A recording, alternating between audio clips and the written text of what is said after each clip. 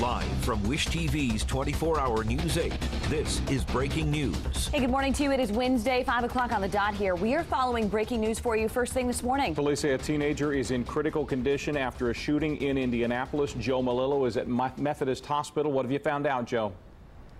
Yeah, we just got off the phone with police, and they were telling me a couple of things.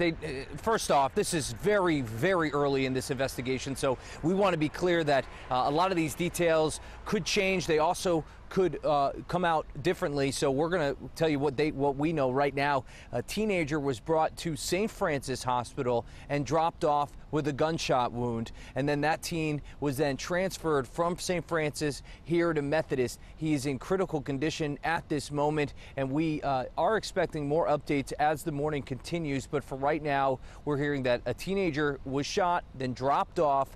In terms of the investigation, police are saying that they don't really know where this happened, but they're looking into exactly where it is. Obviously, if a teen was dropped off at the hospital, police aren't initially tipped off to where the crime scene is, so they're doing their investigation. We're expecting updates throughout the morning. We'll be here at Methodist and to monitor the condition of the teenager. But again, at this time, a teenager shot, dropped off at one hospital, then brought here to Methodist in critical condition, and things are expected to change, guys. And as they do, jump back in anytime. Joe, appreciate the update on the new breaking news story. A minute after 5 o'clock.